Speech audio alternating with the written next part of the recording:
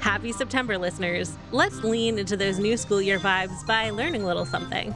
For Scientific American's Science Quickly, I'm Rachel Feltman, and this is your weekly science news roundup. First, some good news for anyone glued to their phone, which, if you're not, congratulations, I guess. A new paper offers reassurance that cell phones don't give you brain cancer, which is great. Phew. So how did we get here? Back in 2011, the World Health Organization's Cancer Research Agency classified mobile phone radiation as possibly carcinogenic. That's a category that means there's limited evidence that something could possibly raise cancer risk, but it's far from definitive. You know what else falls into that category? So-called traditional Asian pickled vegetables. And listen, if eating pickled daikon is how I go, so be it. The point is that a few studies suggesting something might potentially be carcinogenic can get something put on this list, and it doesn't mean it's time to throw the kimchi out with the bathwater. But unsurprisingly, the idea that cell phones might cause cancer was scary enough and universally applicable enough, because again, we're all glued to our phones, for advocacy groups, headlines, and even some regulators to latch onto. In a new review led by the Australian Radiation Protection and Nuclear Safety Agency and commissioned by the WHO, researchers sifted through about 5,100 studies on the subject, and they found just 63 that satisfied their criteria for inclusion. When they looked at those, the researchers said there was no apparent link between phone use and brain and head cancers. Now, we'll have to keep an eye on things as technology evolves, of course, and the same group is also exploring cancers less obviously linkable to cell phone use, such as leukemia, to make sure there's no connection there either. And it probably goes without saying, but phones don't have to give you cancer to be bad for you. Last week, Sweden's Public Health Authority, which has a name I won't even try to pronounce, you're welcome, issued new recommendations on how parents should regulate screen time, and the guidelines are harsh. They say that kids under the age of 2 shouldn't be exposed to any screens at all. 2 to 5-year-olds should stick to an hour or less, and teens should max out at 3 hours a day, not including schoolwork. That's actually not too different from the American Academy of Pediatrics guidelines, though the U.S. organization grants that children under 2 years old should be able to video chat with adult supervision and says 18 to 24-month-olds can enjoy educational programming in the presence of a caregiver. While these sorts of guidelines include screens of all kinds, internet-connected devices, and particularly phones, are often the focus. Earlier this year, a study commissioned by the president of France concluded that no child under the age of 11 should have a phone of any kind, no kid under the age of 13 should have a smartphone, and those 15 and older should only be allowed on, quote, ethical social media sites, rather than profit-driven platforms like TikTok and Snapchat. That same report said that children under 3 should be kept away from all screens if possible. According to a translation by The Guardian, that's to protect them from the, quote, strategy of capturing children's attention using all forms of cognitive bias to shut children away on their screens, control them, re-engage them, and monetize them, and to turn them into, quote, merchandise. Speaking of protecting kids, Oregon's latest measles outbreak is officially the state's worst one in 3 decades. Numbers are also rising nationwide, where the Centers for Disease Control and Prevention is reporting 236 cases so far this year, compared with just 59 cases in all of 2023. Health experts say that falling vaccination rates are the clear and avoidable cause.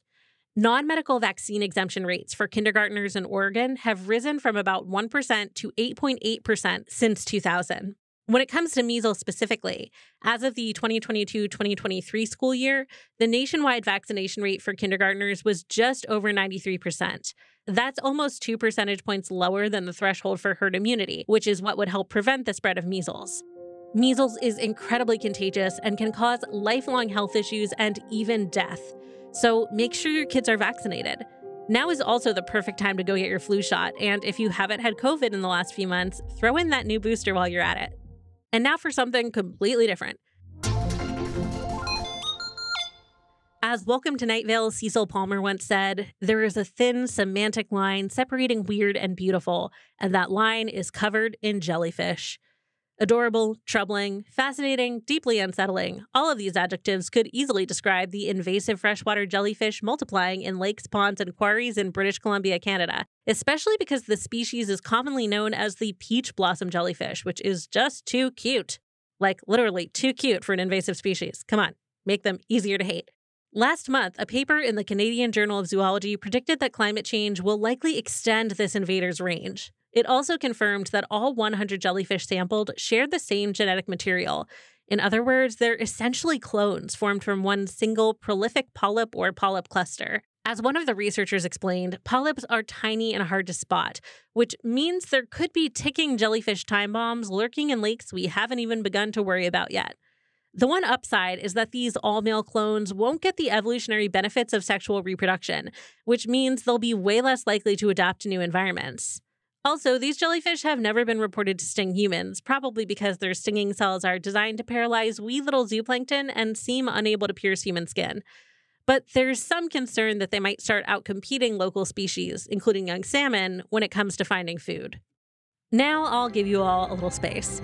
You may have heard headlines about a mysterious pulsing noise coming out of a speaker on the ill-fated Boeing Starliner spacecraft, which brought astronauts Butch Wilmore and Suni Williams up to the International Space Station but will not be bringing them back down. Last week, NASA confirmed that this was just feedback resulting from the audio connection between Starliner and the space station. NASA emphasized that this is a common occurrence and caused no risk to the crew, and that it's just standard procedure for astronauts to report sounds like this to mission control. The subtext is definitely that NASA knows we're all laser focused on everything that might possibly be going wrong with Starliner, the spacecraft that definitely did not strand 2 astronauts in space for months longer than intended, and they would like us to please find something else to talk about. But speaking of Starliner, at least one last time, NASA has officially started prepping to send the spacecraft back to Earth without a crew. At the time of this recording, the space agency was hoping to see Starliner undock at 6:04 p.m. Eastern on Friday, September 6th. So did it land in White Sands Space Harbor, New Mexico about 6 hours later? Hopefully. But maybe the weather didn't cooperate and they had to postpone, or something else went wrong. I'm not going to make the podcast team work over the weekend for this, so it's kind of a Schrodinger's Starliner situation for me in the booth right now. Also, that's a joke, so please don't email me explaining how this isn't actually at all like Schrodinger's cat. Email me about literally anything else. I would love to hear from you. That's all for this week's News Roundup. But if you need more space, okay, fine. Tune in again on Friday for a conversation with someone who's actually up there right now. And in the meantime, we'll be back on Wednesday with a look at how the events of 9/11 changed the field of forensic science. If you're loving this show, I get it. It's pretty great. So do us a favor and leave a comment, a like, a review, a rating, whatever, wherever you listen to podcasts. You can also send us questions, comments, or suggestions for topics you'd like us to cover at sciencequickly@sciam.com. Science Quickly is produced by me, Rachel Feltman, along with Fonda Mwangi, Kelso Harper, Madison Goldberg, and Jeff DelViscio. Shayna, Posses, and Shattuck fact-check our show. Our theme music was composed by Dominic Smith.